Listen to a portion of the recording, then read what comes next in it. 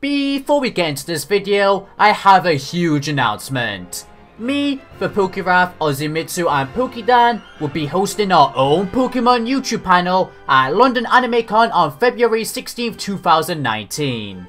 I honestly can't believe I've gotten an opportunity like this, but I'm super excited for it. If you are within the UK area and want to meet me there, I'll leave the AnimeCon details in the description below.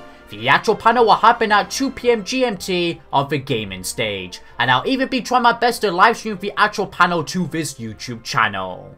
With that said though, let's now roll the intro for this video.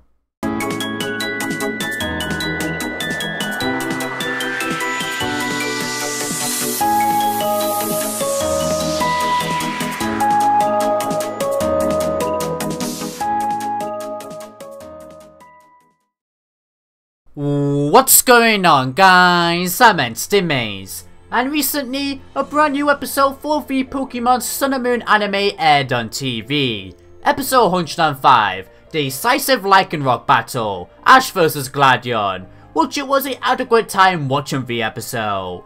So because of that, I've decided for today's video that I will review this latest episode. Hopefully getting yourself to check out the episode too, if you haven't already. Let me know in the comments down below for today's question of the day though, what you personally thought of this episode. I'd love to hear. With that intro for this video now said though, let's jump right into this review. So the episode begins off with a nice recap of what our characters are doing for their personal projects on Pony Island.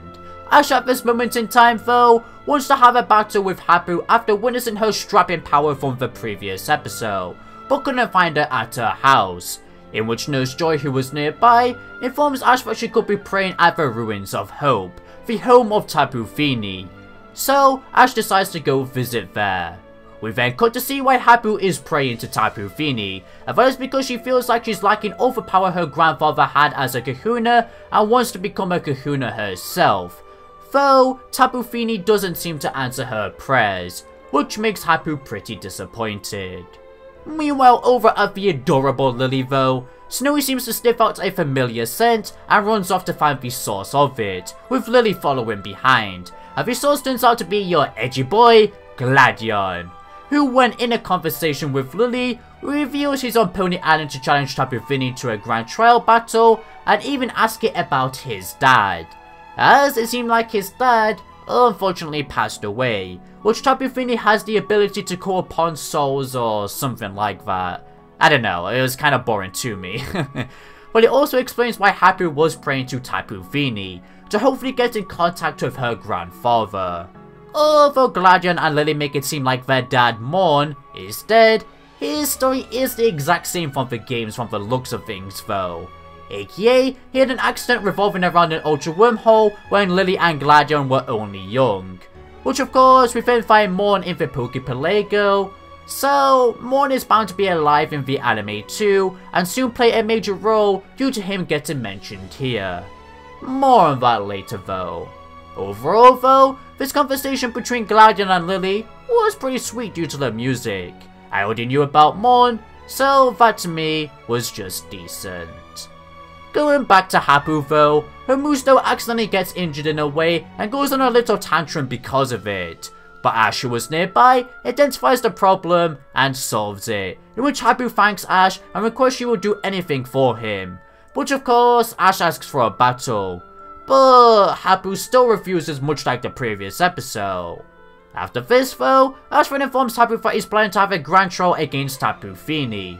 And Hapu, who only really seems to play by the official grand trial rules, hates the idea of Ash wanting to challenge Tapu Fini to a battle, and even gets a moose tail to kick Ash across Pony Island. Which, I'm not gonna lie, made me cough up laughter. It was just very unexpected, yet funny. Oh dear. Upon landing though, Ash finds himself near Gladion and Lily, who are planning to battle, as Gladion wants to train. But seeing as Ash was here, Gladion then asks Ash for a battle instead, which of course, he accepts. And Hapu nearby comes to watch the battle as well, due to her secretly being interested in Ash's persistence. In fact, she gets so surprised during the battle that Ash has a rare Lycanroc form, battles for fun, knows the Island Guardians, and that both him and Gladion have unbelievable strategies in battles, which makes us start to admire Ash secretly, due to Hapu only knowing to go all out with power for battles and nothing else, I believe, which is pretty interesting. We'll be seeing more of that in future episodes. Jumping into this battle though, bro, it was lit! Lycanroc versus Lycanroc, 1v1.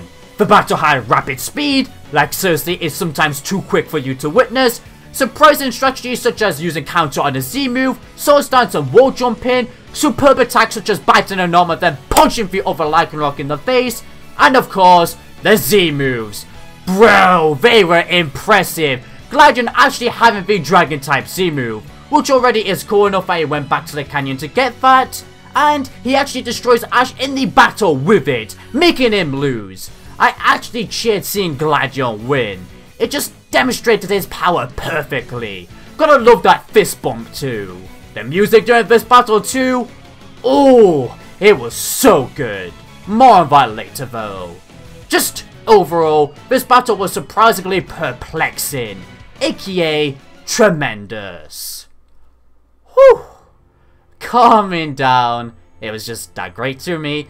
The episode then ends up with Tapu Fini witnessing this battle from above, with our characters then noticing this. This to then continue on into the next episode. Whew. With that story now said, let's now move on to my overall thoughts regarding this episode. As you hopefully saw during the storytelling section, I actually didn't have that much to say about the first half of the episode whatsoever, and that is because I honestly found it to be quite boring for the majority of it. But when we move on to the second half of the episode, bro, it exceeded my expectations I had when watching the rest. It was simply splendid. But of course, I guess that's to be expected because it was dedicated to a battle anyway, aka Ash vs Gladion. Plus, you know, you just saw my hype I got just by talking about the battle. Going back to the first half of the episode though, now yes, I get it was dedicated to basically building up future plot points, aka Hapu wants to become a kahuna, and Gladion wants to find out more about his father, which is essential to keep the story flowing. But if you kept up with the anime news and just have a general knowledge of the Pokemon Sun and Moon games, you would have already known about everything that was stated in the first half of this episode, which is why I personally found it to be quite dull. Though, with that said, if you haven't played the Sun and Moon games or keep up with the anime news, then this first half of the episode might be very intriguing for you. And because of that, I can't hate that much on the first half of the episode. It was just establishing everything else for the future. So I kept that in mind when it came to planning a rating for this episode as well, which you will see later on, just to try and make it as fair as possible. Regardless of knowing those plot points already though, I am pretty intrigued to see how all of this will develop in later episodes. Most particularly, Mohn, aka Lily and Gladion's father, seeing as I didn't expect him to get a role in the anime whatsoever. In fact, many people months ago would come and ask me what role I think Mohn would have in the anime, and I always replied, I don't know, or I don't see him appearing in the anime. So it's kinda nice to see it actually be brought up. Hopefully, he will play a role when it comes to the inedible Team Skull arc. You guys should already know my theory when it comes to that. To at least mention something else positive for the first half of the episode though, I guess seeing Hapu's personality once again was very endearing. I'm telling you, I can see Hapu ending up becoming one of my favourite Sun and Moon anime characters at this rate, with that stunning personality and soon to be development.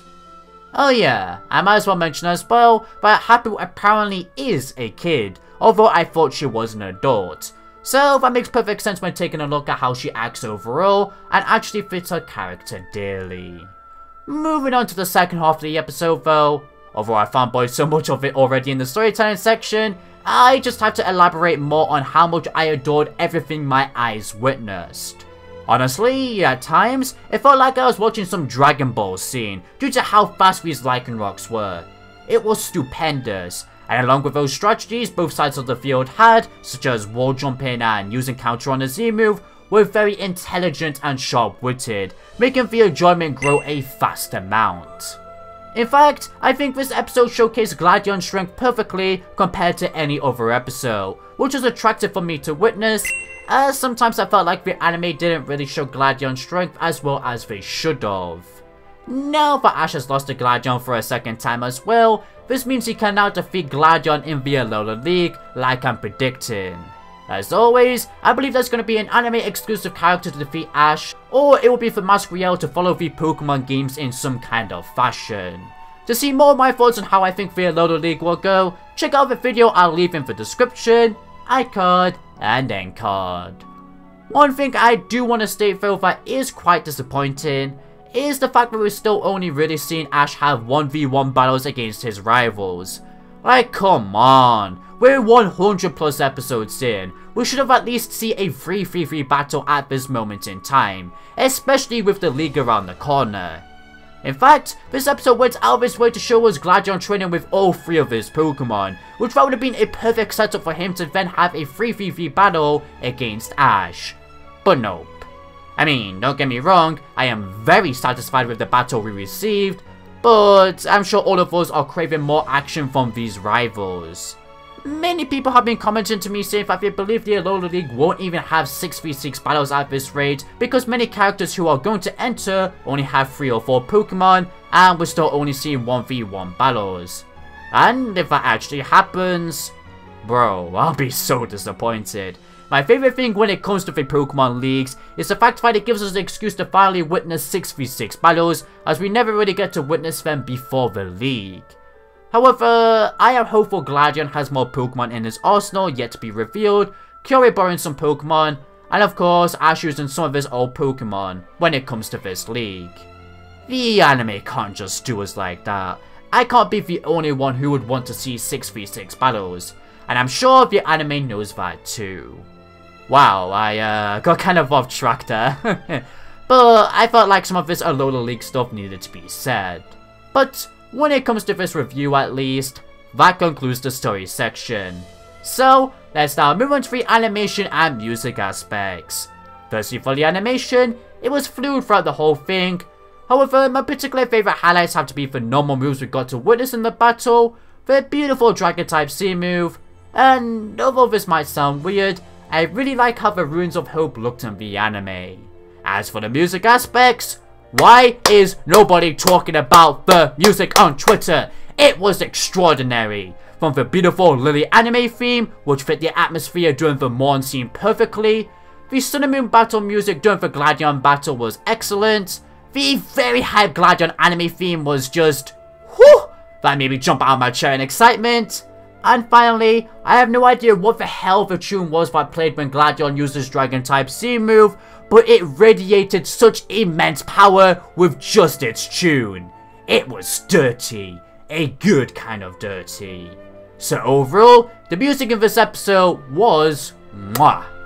With that said, that concludes all these sections for this review. So all that's left is to give a rating for this episode, which I'm gonna give it a 6.5 out of 10. Like I said, I only really enjoyed the battle along with the music beside it when it comes to this episode. Though I still kept in mind that this episode needed to establish plot points, which is why it gained an extra +1 point when it comes to this rating, hopefully making the rating look fair. Overall though, I would recommend that you watch this episode if you haven't already, as it is important to the Pony Island arc. And come on, you don't want to miss out on the Gladion battle. You saw how excited I got over that. If you have watched this episode though, then let me know in the comments down below what you personally thought of this episode though. I'd love to hear. But that everybody now finishes off this review. So, if you enjoyed this video, then please be sure to consider leaving a like, a share, and if you're new here, a subscribe along with hitting that bell icon to stay in loop with all things Pokemon anime related. If you want to support this channel in any further way, I also have a Patreon, link in the description below. Thank you for watching everybody, this is Entity Maze, signing out.